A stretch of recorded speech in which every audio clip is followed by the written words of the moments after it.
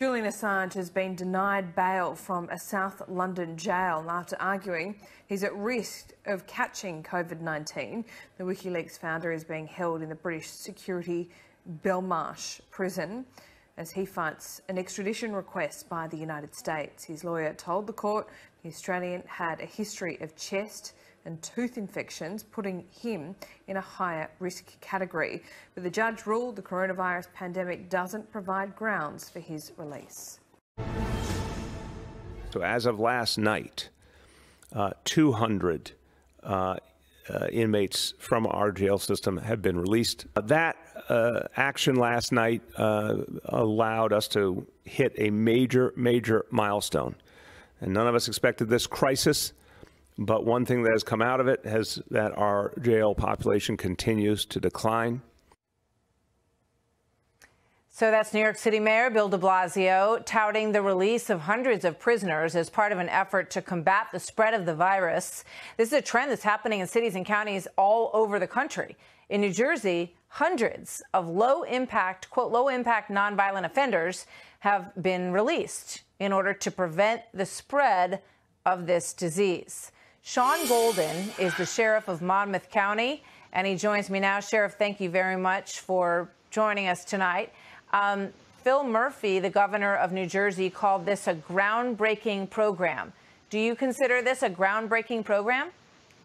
Well, listen, if you consider it groundbreaking when we're releasing inmates that have records of assaulting officers and resisting arrest and some sex offenses, failure to register for sex offender type offenses, then I guess you could call it groundbreaking. Listen, we across the state of New Jersey received a letter from the ACLU on the 20th. Certainly went to an order to show cause immediately in the courts. It was fast-tracked over the weekend.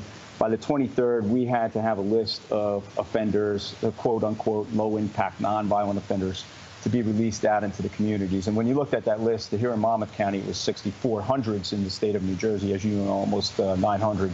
And you looked at that list, and it had some of those offenses on it. And that's why, you know, I thought it was absurd to release inmates that are still fulfilling a sentence of where law enforcement were injured in particular cases. One was an assault on a canine dog. The other was throwing fluids at a law enforcement officer for resisting arrest.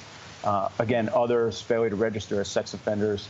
And I'm sure when we released them in a sarcastic way, they went out and registered, Martha. So, you know, this is an exploitation of a policy that certainly, you know, was pushed with an agenda and rapidly through the Supreme Court here in New Jersey.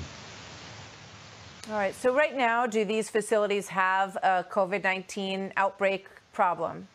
Well, here's the thing. Our facility does not. We have no positive test cases. We do have 2 that are in quarantine and isolation in a different pod. We went into what we call the policy and procedures for communicable diseases weeks ago, not allow, like other jails did around the state of New Jersey, not allowing visitation in, going to video visitation and free phone calls for the inmates, having special visitation for their attorneys, checking them outside with temperatures and questions and assessment before we bring them inside. And then when we do bring them inside in the book and they end up in a separate pod in quarantine for 14 weeks. The thing here is none of the other local jails, the Wardens Association, the Sheriff's Association, none were consulted before this even went to the show cause order. Luckily, the prosecutors had a contest piece where they can contest some of these inmates being released out into our communities.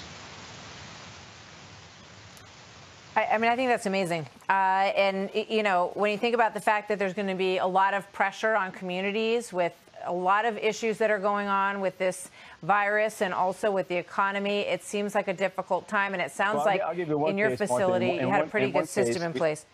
We have most of them do. And in one case, we had a release on Tuesday. He was arrested for shoplifting and theft on Wednesday. So this is what's happening here. It's certainly a drain on our public safety resource to worry about this during this crisis, and it's definitely an exploitation. So thank you to all our first responders thank you. and healthcare providers. Yeah, good to have you with us. And thank you to all of our folks on the front lines there in New Jersey and elsewhere. And you're doing a great job. Thank you, sir. Thank you.